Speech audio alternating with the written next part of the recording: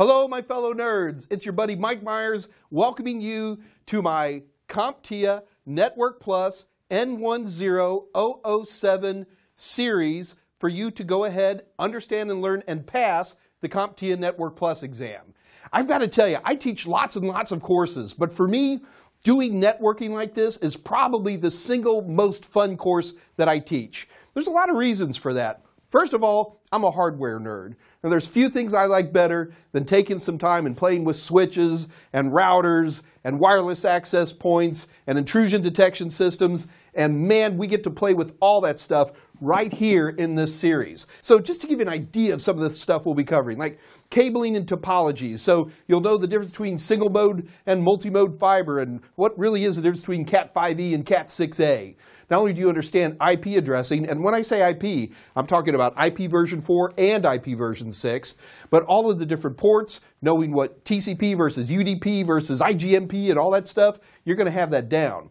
We also cover routing, and I'm not just talking about little SOHO routers here. We're going to get to an enterprise level on this as well. So dealing with things like OSPF, RIP, BGP, that's all in this course as well. Now, everybody likes wireless networking, and I don't blame you. We're going to be looking at it from an enterprise level as well as within a SOHO level. And of course, we got to be talking about virtualization and cloud computing today, so get ready to get virtualized as we go into different types of hypervisors and setting up real virtual networks and making them work for a living. And while we're talking about things that really ought to be covered, of course, we're going to do plenty of mobile in here. So bring out your smartphones and your tablets. We're going to get those devices on a network, and we're going to get them configured the way you need to make sure they're running well.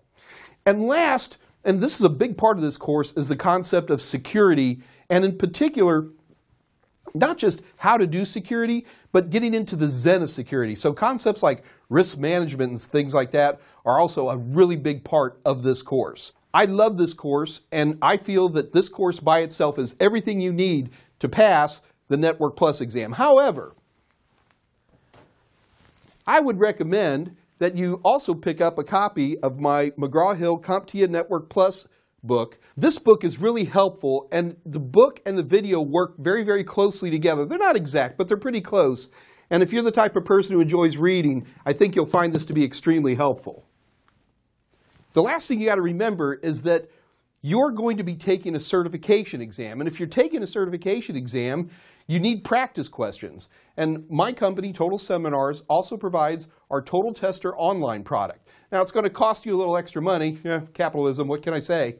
But you find that good practice questions that copy the look and feel of the real exam are probably really helpful for you to go ahead and make sure that you pass the Network Plus on the first try. So, folks, you got to get ready for this. This is a very high energy course, so grab your screwdrivers and let's get started learning Network Plus.